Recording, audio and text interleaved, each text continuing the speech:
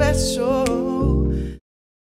What's up, y'all? It is Shameless Sham, and I am back with another video, and this video is really long overdue, but basically I'm going to be talking to you guys about how I prepared for my NCLEX. So I am so happy that that test is over. This video is strictly going to be guided towards how I studied and how I prepared for NCLEX. If you guys want to know about my experience, that's going to be in a whole nother video because that is a story, okay? That is a story. School requires that we take an RN entrance exam and an RN exit exam. So the HESI exam is a test that's very synonymous to the NCLEX, and it gives you an idea of how you're going to perform on the actual NCLEX. So I took that at the very beginning of the semester. I did not do so hot, and then I took it at the very end of the semester, and I did better, but I still didn't do as good as I would like to have done. So I knew that I needed to study. So instead of just starting, I basically came up with a plan of how I was going to tackle all the material, because there's a lot of material that you learn in nursing school. So what I did was I looked at my HESI scores, and I love the HESI scores because it breaks down each section and it tells you how many questions you got right and how many questions there were and what sections you scored low in, what sections you scored high in. So I did a plan, and I started off with the lowest score, but also not the lowest score, but just the section that I felt like there were going to be a lot of questions on the NCLEX. So I knew that there probably were going to be a lot of med-surg questions, so I started off with that section and then looked at the subcategories to see how well I scored in each section. I started off with studying the cardiovascular section because I wanted to score higher, because I knew that there probably were going to be a lot of questions on the NCLEX about the cardiovascular section and then the respiratory section. So I created a plan. I started off with each section and I broke the sections up into subcategories. So at first I was just using my NCLEX book, the big fat book that you probably hear a lot of people talk about, but it's like the NCLEX comprehensive book. And I started off with the cardiovascular section, and I read through the whole section, and then I was just doing the questions from the back of that section, but I just felt like that wasn't enough to prepare. So what I did was I invested into UWorld. UWorld saved my life. Oh my gosh, UWorld was so amazing for so many reasons. The rationales were very concrete, straight to the point, and very informative. So I really recommend UWorld if you are preparing for your NCLEX.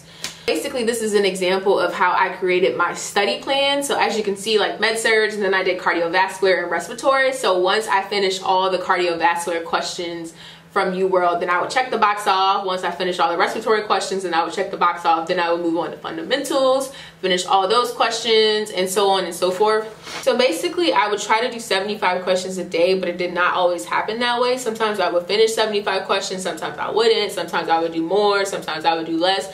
But I would say that 75 questions is a good amount of questions to do every day for UWorld. I started off with the 3-day live version of Kaplan. My employer offered it for free, and I said, well, why not? They're offering it for free, so I might as well just do it. And personally, I didn't like Kaplan. I think that Kaplan is great for some people, but it just did not really work for me. I felt like the rationales weren't as straightforward as UWorld's rationales were. Like, UWorld's rationales were very straightforward, very concrete, and the thing that I love about UWorld is the amount of pictures that they had in the rationales. I'm a very visual person. I learn by seeing and doing, but I also learn a lot by just seeing visual things. So I really love the fact that UWorld had a lot of pictures, and I was able to retain information and remember the picture that was attached to a rationale. So right in front of where I was studying, I put all of my reference ranges, and I put some Kaplan tips up there, like the Kaplan tree, the decision tree, but I didn't really use it that much. And then I also put my name, and then I put rn-bsn behind it. And that was very strategic because every single time I saw that, it was reminding me of what I was working so hard for. So I recommend that if you are studying like anywhere in your section, put your name and then put rn-bsn behind your name. So it's as if you have already passed your NCLEX. So this is my notebook that I wrote all of my UWorld rationales in, and as you can see, I wrote SHAM, rn-bsn, and then at the bottom I put you will pass NCLEX on the first try. So I'll show you guys an example of a section. So this is like this is my pharmacology section, and I just have some common meds up here, and then I wrote what they do and common adverse effects and stuff like that. And so this is the respiratory section, and I have all of my respiratory notes in here. And the reason why I broke the question bank down into subcategories is because it was easier to retain information that way. So I didn't want to be studying peds one day and then be studying respiratory another day. I wanted to focus on each section and study that way, and that really helped me by breaking it down into sections.